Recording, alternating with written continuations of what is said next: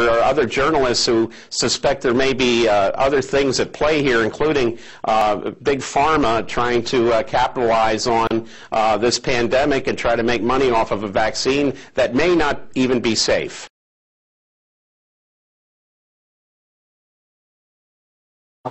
It's a great time to be a high-producing cow. Posilac One Step, bovine somatotropin by Monsanto. The federal government basically rubber-stamped it before they put it on the marketplace. The longest test they did for human toxicity was 90 days on 30 rats. Posilac is the single most tested new product in history and is now available to you specifically so you can increase your profit potential. And then either Monsanto misreported the results to the FDA, or the FDA didn't bother to look in depth at Monsanto's own studies.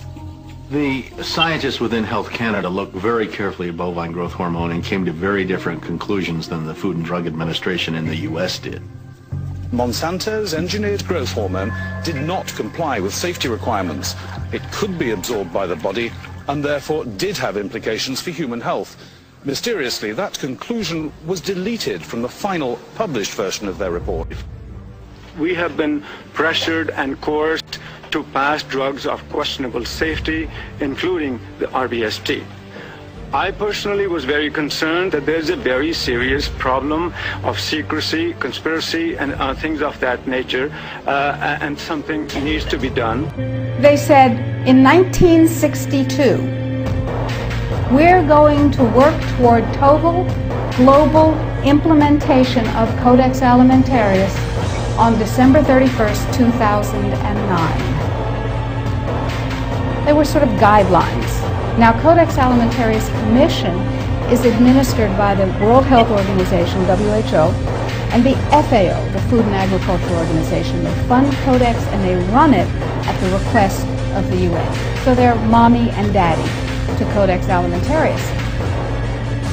In 1994, Codex, with no notice here in this country whatsoever, declared nutrients, put on your intellectual seatbelts, declared nutrients to be toxins.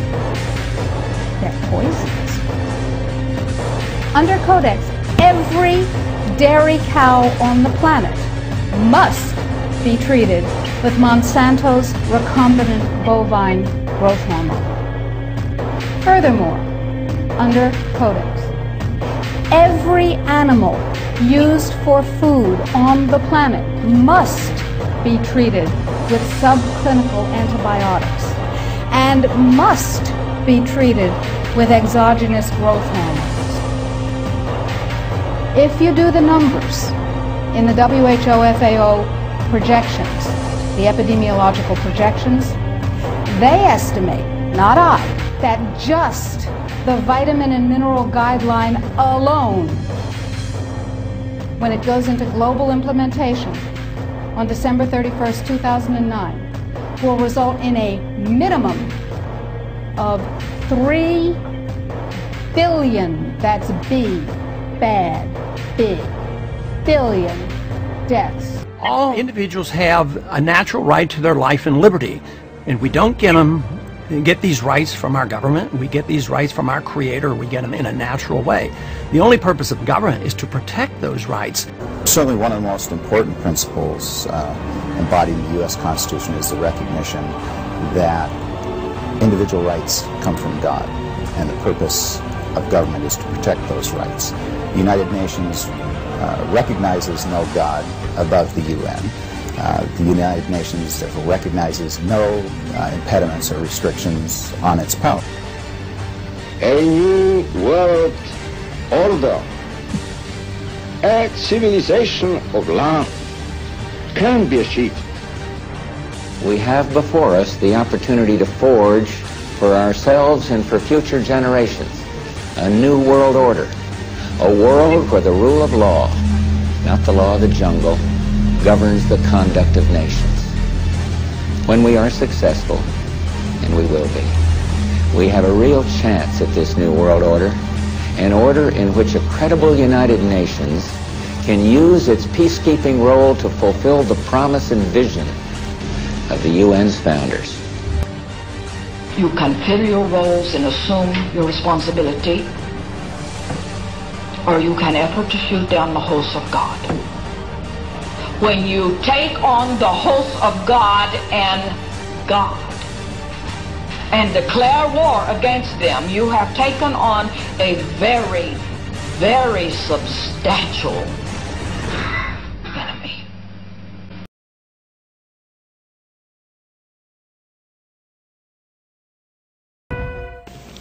Anytime the government has secrets that they can keep from us, they can manipulate us by those secrets. In essence, they still remain 25 years at least ahead of us in technology, information, and knowledge, and secrets, and they are using them against us. I heard over the years many times over that the plan to usher in the New World Order would be to make all the people in this country and around the world feel totally helpless to prevent the New World Order from occurring, this world dominance plan, by saying that we had been invaded by aliens, so that we would say, oh, please, UN, come in and help us all. So bear in mind that there is a planned orchestration to get people to be submissive through the secret technology and information that they're keeping from you under the blanket of the so-called National Security Act that's threatening the security of our nation. Perhaps we need some outside universal threat. I occasionally think how quickly our differences worldwide would vanish if we were facing an alien threat from outside this world.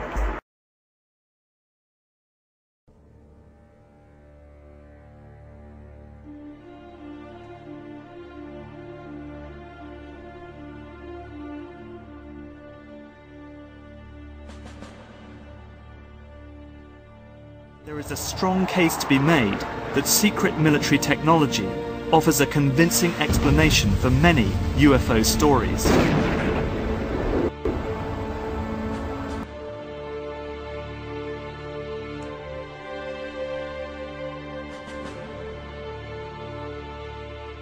I think that there's something very big going on here that's been going on for thousands of years, and it's a spiritual battle.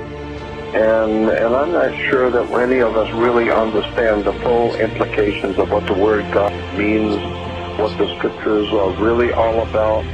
The implications are just staggering for the future of the human race.